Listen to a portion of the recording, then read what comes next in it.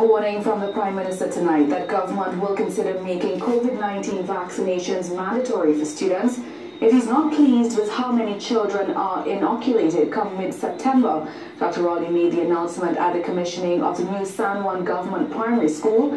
The Education Minister also announced how classes will resume come September 6th.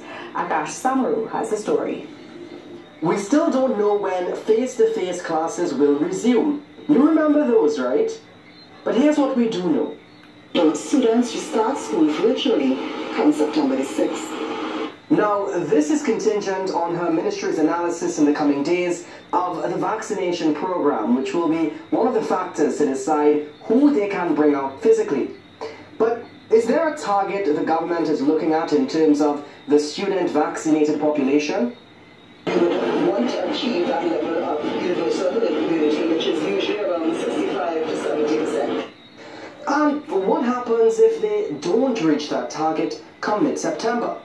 Well, parents and guardians, the government may then look into taking that decision out of your hands. The government will have no difficulty in intervening on the children's behalf, as we've done with measles, with mumps, with other aspects of healthcare, where the children can't make the decision for themselves.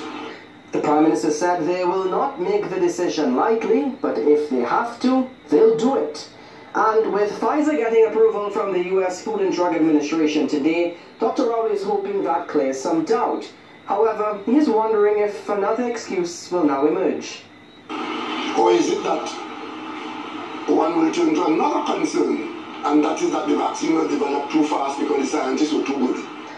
Meanwhile, for now, the ministry will not be asking teachers to declare their vaccination status. So now that the question about what happens come September 6th has been answered, how are the adults feeling? Now, the decision to keep classes online for now has received high praise from some parents of students.